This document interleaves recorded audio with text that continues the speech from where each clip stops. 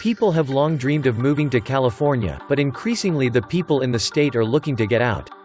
According to recently released data from the U.S. Census, about 38,000 more people left California than entered it in 2018. This is the second straight year that migration to the state was negative, and it's a trend that is speeding up. Every year since 2014, net migration has fallen. California's income tax revenue, about 70%, comes from the tax returns of about 150,000 multi-millionaires and billionaires, most of them in the entertainment and IT industries. If that's correct, then the state's government simply doesn't have to care about what the middle and working class think, and whether or not they leave the country, as long as they can keep those 150,000 elites on the side. So if California continues along this road, in a generation's time, we will have a state consisting of tech billionaires and illegal immigrants making less than the minimum wage, and almost no one in between. As far as I can see, the people in power have no desire or incentive to prevent this from happening. As the middle class, excepting those who work for the government and other public sector institutions, tend to be conservative, then from the Democrats' perspective, the more of them that leave the state, the better. Californians are also leaving in droves because of fires, taxes, and regulations.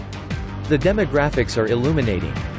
The middle and upper classes are fleeing, taking their capital and skills with them. The incoming are poor and unskilled. You can see where this trend will eventually lead. Welcome to the Atlantis Report. California, the fifth largest economy in the world, has long been a magnet for many reasons: exploding economy, incredible beauty, air and weather, fantastic wildlife, countless places to visit, and things to do, friendly people, etc. In its heyday, before the 90s, there was not a more beautiful or perfect place on earth to grow up. However, today, California suffers from a myriad of enormous problems which seem to be getting worse every year, thus causing many people to move on to greener pastures. First and foremost, California suffers from a tremendous housing shortage and astronomical housing prices. Rentals start at about $4,000 for a 1 or 2 bedroom, and depending on where you live, and you will probably pay even more for a studio. To top that off, the Chinese are coming over in droves, and they outbid everyone, pay top dollar, no haggling. Not many people can compete with the unlimited cash the Chinese are willing to pay. The second issue is taxes. California residents pay more in overall taxes than just about any other state in the nation. That includes income tax. Third, the U.S., generally speaking, is a nanny state. Well, you can multiply that times 10 in California. It's exhausting. Fourth, traffic. There is no public transportation in California. No, I don't include BART as public transport. Only people who have never experienced real public transport will say that, and traffic is horrendous. 15 years ago, it used to be that you could travel at certain times during the day or night and be assured of standard traffic patterns. Today that is no longer the issue. Traffic is bumper to bumper nearly all the time.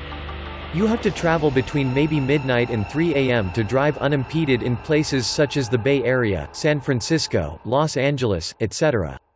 People who live on the outskirts of the Bay Area where housing is more affordable get up at 3 to 4 a.m. to face traffic and get to work by 8. That's not a life. At least not one worth living. Fifth, the cost of living.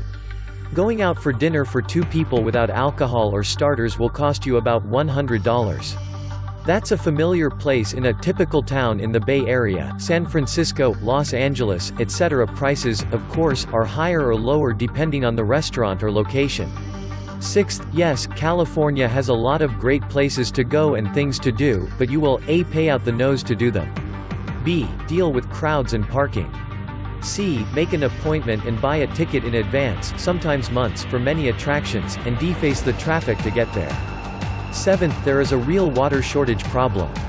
This is exacerbated by ridiculous water policies set by the myopic powers that be. For example, water for agriculture and residential areas are, in many cases, funneled away to water the vast amounts of golf courses throughout the state, leaving residential areas and farmers penalized for excess water use. That means no greenery for homes, which have postage stamp-sized yards, and fewer crop yields, or none, for farmers, or they pass down the cost to the consumer, thus giving the average shopper about 20 blueberries at a price $8 higher if you want organic. 8. Crime. It's a real issue. While I was visiting a friend in the Bay Area, there was a shooting across the street from his home. A week later, after talking to one of the reporters covering the issue, I found out that the house was being used as a bordello and a stopover for sex trafficking. This was in an affluent residential area, not the projects. She stated that it had become an epidemic throughout the state. I also got my car broken into while out to dinner in Palo Alto. Bastards took my favorite sneakers. 9th, an exploding illegal immigration problem.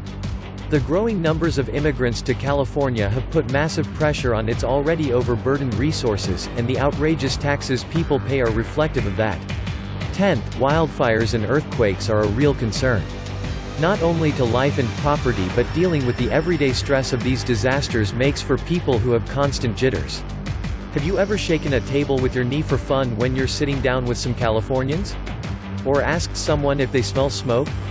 They're all on constant semi-high alert. Especially the ones who lived through the serious quakes, wildfires in Los Angeles and the Bay Area, San Francisco. It's exhausting to be in that mental state all the time. The wildfires seem to come out of nowhere and move at lightning speed. Try sleeping when you know fire could be surrounding your house while you sleep. I know many people who left the Bay Area after the '89 quake. With months of aftershocks and delicate nerves, they just picked up and left. Same with the wildfires in Southern California. Only not worth it to a lot of folks. The population's still growing steadily due to immigration and the national birth rate. We may have just hit 40 million. Lack of population size isn't exactly a problem. And domestic migration to California is still massive. Domestic outmigration has been happening for decades. This story's not new. The reasons behind this are where things get quite interesting. Number 1, 25 years ago, outmigration was mostly happening as a result of the cultural wars that California was fighting internally. Similar to what's currently happening at the national level, California had to make a conscious decision to move forward in being a multicultural, liberal state. It wasn't a pretty scene, but the result was definitive. Hence you had a large number of people leave the state for political reasons, and they made other countries such as Idaho more conservative as a result. These people have entirely left California behind, they think it's gone to hell, and are not interested in importing any of it where they are.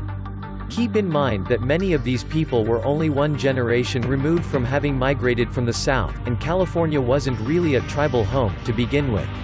Number 2, immigrants today are moving more for economic reasons, as the state's just damn expensive and competitive. This group mostly moves to settle down. They spent formative years in California, and generally speaking, believe in and still love the state.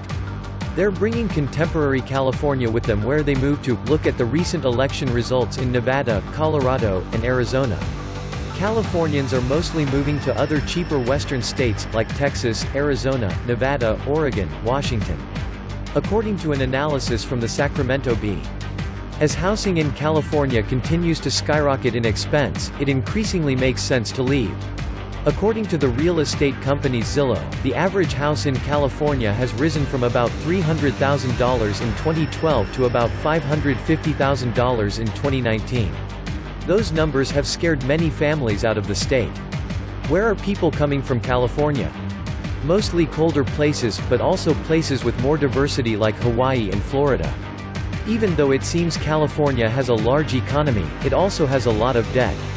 Some Californians, for some reason, seem to think increasing taxes will help the debt problem, but it just doesn't work that way.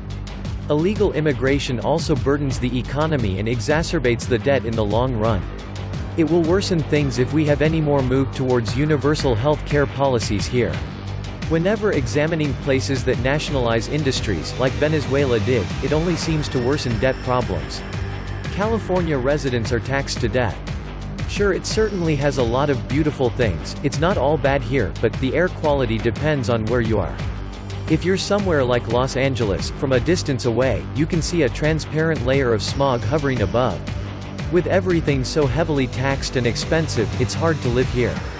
There's a growing number of homeless and unemployment because of lack of housing, and you're likely to need at least 2 jobs to sustain yourself. More people having multiple positions increases unemployment, that's why unemployment increased after the ACA 2010.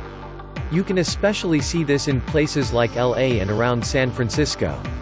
It'd be nice to have more homeless shelters to help people get back on their feet, but getting back on your feet will only take you so far if you can't afford things. Sure, there are fun things to do, but that's if you have the money to do them. It's very unfriendly to business, so they don't have much reason to stay and help with the debt. It's way more beneficial to do business elsewhere.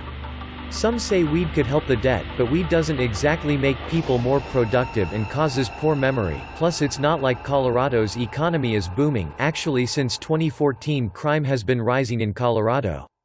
A lot of people still think that continuously increasing the minimum wage will help everyone pay for the increasing expenses, but that doesn't work that way either. The more businesses have to pay each individual, the higher retail prices must go to help pay those people. The money has to come from somewhere. Crime is going up, like in our Latino communities, too, including more drug dealers, etc. Increased illegal immigration hurts lower-income families' jobs. If you're rich here, the more money you make, the more gets taken through taxes, but if you're poor, though poor is relative in US terms, and work minimum wage, you need 2 or more just to support yourself and or a family, but that's difficult when much of illegal immigration takes lower-income jobs. Fires are pretty big here. Most of them are caused by people being careless and or dumb. The drought isn't fun. Not a place you'd want to retire in. I know people who move out of California to retire because of those funds getting taxed, even if they loved living in California before. And here is a crucial detail about the domestic migration numbers that most official statistics miss: they ignore international migration. For example, a software engineer moves from India to Silicon Valley, works for 3 years, he takes a job in Texas. From a domestic migration standpoint, California has lost 1 person. From a total population perspective, California has not lost anyone. A Guatemalan economic migrant comes to live with his cousin in East Los Angeles. After 14 months, he moves to Ohio to work in a restaurant. From a domestic migration standpoint, California has lost 1 person. From a total population perspective, California has not lost anyone. This is important because California has 2 massive international gateways, each of which sees tens of thousands of legal and illegal international arrivals each year. Many of them do not stay in California forever. The bottom line is that California is the center of the universe on so many levels, and for so many reasons. I often wonder if these issues are purposely not adequately addressed for the sole purpose of keeping people out and getting people to leave. The state can only take so many people, after all.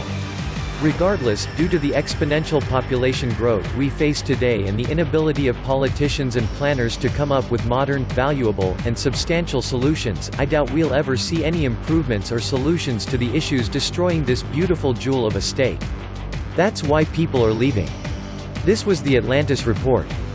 Please like, share, and subscribe. Thank you.